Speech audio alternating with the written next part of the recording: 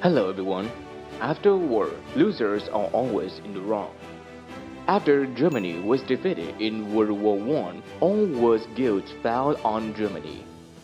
Treaty of Versailles 1919 signed with controversial provisions in history. It required Germany was the only one to accept the responsibility of Germany and allies for causing all the loss and damage during the war. So, Germany was repatriate 132 billion gold marks, roughly equivalent to 269 billion US dollar. On the other hand, they also had to give up their colonies and cut down their armies, which made Germany fall into a crisis. Plus, the government printed more money, while the mark was depreciating, leading to the worst hyperinflation in the history. In 1932, 42 billion mark was equal to 1 US cent. The future of the Germans seemed to be in the dark. But only 20 years later, they rose to become the leading powerful country in the world and took troops to invade Europe. Why can't they do that? After World War I, the German monarchy was collapsed and a new state was established. It's called Weimar Republic. Facing a bad economic situation, Weimar Republic declared they cannot have the ability to pay war debt. So the French and Belgian troops occupied the main German industrial area, which was the ruler, with the determination to get compensation. The government ordered workers to go on strike, closing coal mines and iron factories, which caused Germany's economy to rapidly decline.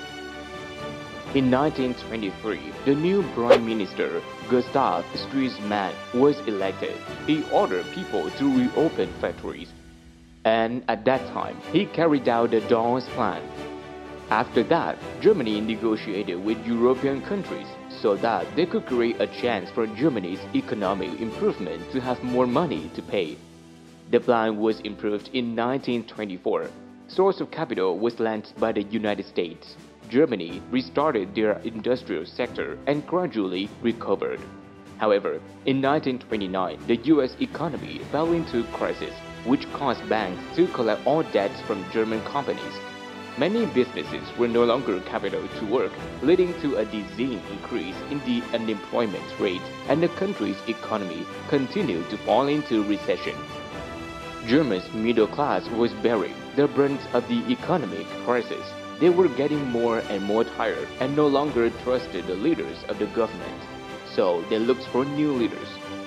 At that time, the Stalinist Communist Party in Germany was growing, but it was not supported by the middle class. That was an advantage to the Nazi Germany drew them to its side. In 1932, the Nazi Party became the largest political party in the parliament. After a short struggle for power, Hitler was elected president of Germany in January 1933. After that, he began to eliminate all political opposition and consolidate his power, which was dictatorship of Nazi Party. Hitler's first job was rapidly reducing the unemployment rate. The solution was very simple. He took them in a concentration camp and gave them whatever job they did. He also confiscated property of Jews and deprived them of their citizenship. Jews were unemployed and they weren't listed in the statistics. It also included prisoners and women. That created the illusion of economic miracles under Hitler period. The number of unemployment decreased from 6 million in 1933 to only 300,000 in 1939. Thanks to the deceitful numbers, Hitler received a lot of people's trust. However, it doesn't mean Hitler did nothing for the Nazi economy. He helped many people escape unemployment by sending them to serve in the army. He also built more weapons factories to create more jobs opportunities. In addition, the Nazi Germany invested a lot of money in the construction of roads, bridges, and public constructions. They hoped all their hard work would pay off after they had conquered Europe in the future. The most famous construction of that period was the Autobahn highway system, which helped people felt proud of it when they were able to drive around the country. It also would become a route for the mobilization of forces and supplies for the army. There was a good thing under Hitler. Nazi Germany's science and technology was very developed. They prouded of themselves with more than half of the world's Nobel Prizes with many patents. Many modern things were produced such as televisions, electronic computers, microscopes, rifles, jets, rockets, tanks, etc. The Nazi Germany was also interested in welfare policies for the people, such as buying accident insurance. People would care unlimited health. Maternity leave lasted 12 weeks and was fully paid. The Nazi Germany also produced a cheap car that anyone could afford. Basically, each worker would deposit some salary into the fund until enough to pay for the car. After that, they could possess that car. However, no one actually received the car because their money was transferred to the weapons factories.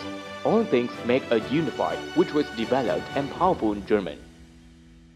In 1937, production and national income doubled compared to 1933. Overall, Germany had completely changed, and it's all just a shiny surface. Nazi Germany did not care about promotion of foreign trade and always overspent on their budget. In 1939, government income was 15 billion Reichsmark, but they spent more than 30 billion and owned 40 billion Reichsmarks. In summary, Germany under Hitler was an exaggeration of economic power. The fact there was nothing.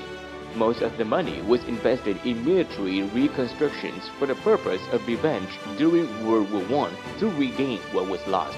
But they lost everything in World War II. The video ends here. See you then in the next video. Thank you.